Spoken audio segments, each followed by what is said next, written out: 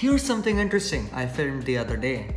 This is a banded sugar ant of the genus Camponodus. I located a small colony of these ants and decided to feed them. So I dropped a true bug I found on a plant nearby.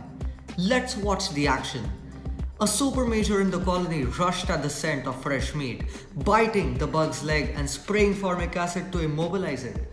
Brutal for sure. Wait, did this bug try to attack the ant with its rostrum? After a pretty intense duel, a second sugar ant joins in.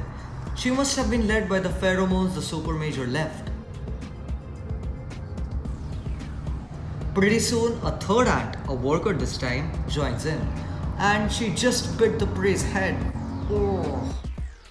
She uses her Herculean ant strength to pull the prey into a nest entrance. And then she stops to take a break.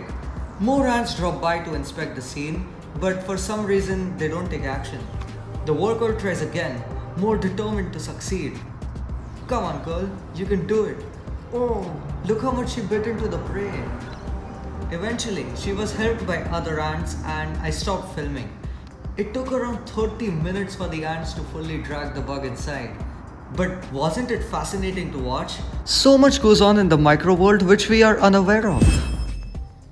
I also wanted to update you guys on my injured wolf spider.